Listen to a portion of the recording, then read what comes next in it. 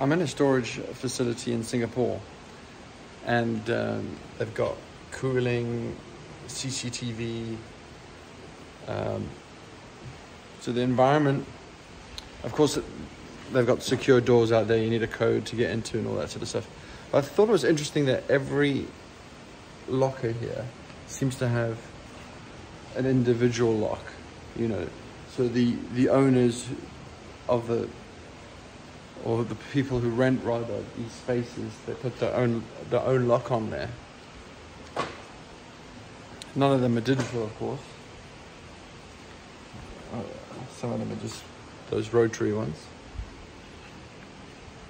But I thought it was a curious metaphor because the environment, the facility is secure, but then people bring their own locks, which I'm sure the facility people can lop off at any point.